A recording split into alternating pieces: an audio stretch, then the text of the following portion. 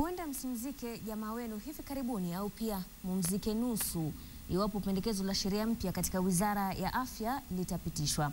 Pendekezo hilo ni pamoja na kuwa mtaweza kupeana kwa hiari baadhi ya sehemu za mwili au mwili mzima wa jamaa wenu mfu kwa uchunguzi wa kisayansi bila kuhitajika kupeana stakabadhi zozote. Mwanahabari wetu Nicholas Wambua na taarifa kamili. Swala la malumbano yanayosababisha jamaa au jamii kutomzika mmoja wao sio geni katika familia nyingi za Afrika, hasa hapa Kenya. Na malumbano haya huenda yakazidi kutokana na pendekezo la sheria mpya katika Wizara ya Afya ambayo inaruhusu kupeana kwa hiari kwa sehemu za mwili au mwili mzima wa mfu.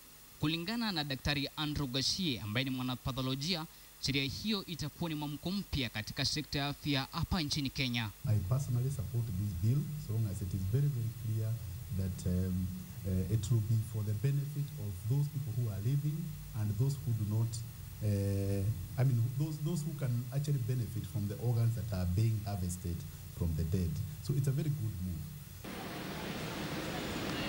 Kuna wananchi ambao wana usemi sawa na ule wa Daktari Gashie, huku wengine wakisema kuwa swala hili la kupeana viungo vya mwili ni kinyume na maadili ya Kiafrika.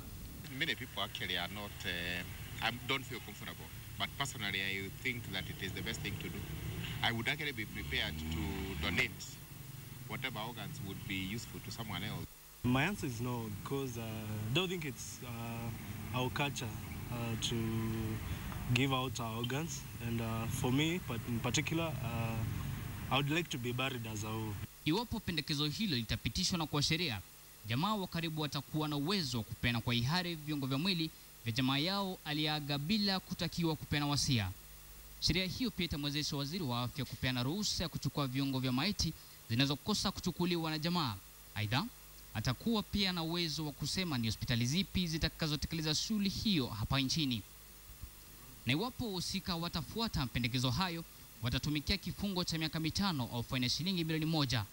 Huenda unajiuliza ni kina nani na viungo gani vinaweza kupeanwa. You can harvest organs from a brain dead person whose heart is still beating, or you can maintain their heart so that you can harvest those organs. Swala hili huenda likazua wasiwasi, kwani huenda watu wakalitumia kama kitega uchumi. We must be very careful to make sure that the whole process is not commercialized. Sheria hiyo sasa inatarajiwa kuwa tayari mwisho wa mwaka huu iwapo pendekezo hilo litapitishwa. Nicholas Wambua, KTN leo wikendi.